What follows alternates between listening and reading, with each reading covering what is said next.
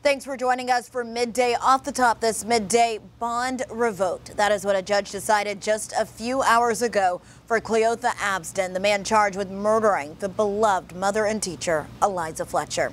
Our Lakita Johnson was inside of that courtroom this morning. She joins us live with more on what happened. Hey, Lakita.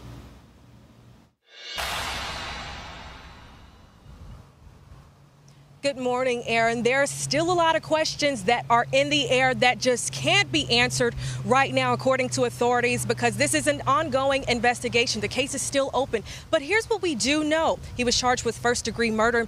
Also, Abston has requested that the judge change his last name from Abston to Henderson. Take a look at this video of him in that courtroom this morning. The judge revoked his $510,000 bond pending the request to revoke it, and the fact that the judge needs to review more documents. There could be a hearing at a later date, but that's all, again, based upon the judge's decision. This isn't Henderson's first run-in with the law. Back in 2000, he pled guilty to kidnapping a Memphis lawyer. That's why yesterday, during a press conference, and today, District Attorney Steve Mulroy says they're making it their business to hold those who commit crimes more accountable. Take a listen. Well, I mean, it's easy to talk about things in 20/20 hindsight. In this particular case, clearly he should not have been on the street. Our office actually opposed parole at the time. We now know in hindsight, perhaps the parole decision was a tragic one. We'll only be able to speculate as to what other thing he may have done had he served his full term.